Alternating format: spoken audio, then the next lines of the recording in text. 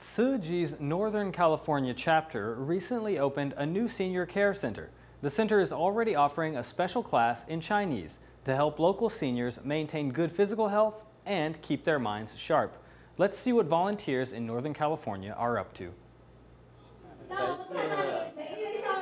Cutting the ribbon marks the official opening of the Tsuji Senior Care Center in Northern California.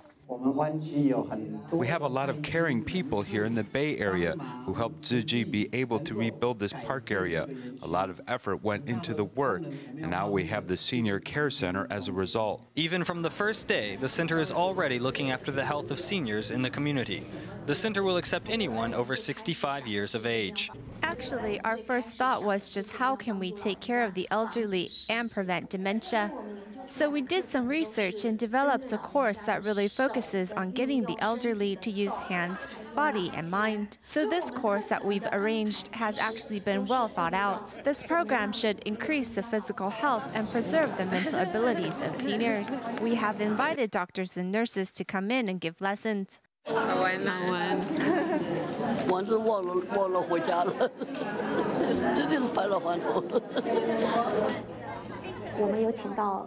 Our program covers all kinds of topics on health and preparedness. They've taught about health and things like CPR.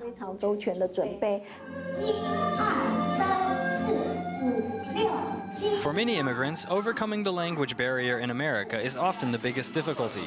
Fortunately, for seniors in this immigrant community, Tsuji is providing a course in Chinese to help safeguard their physical health and mental faculties.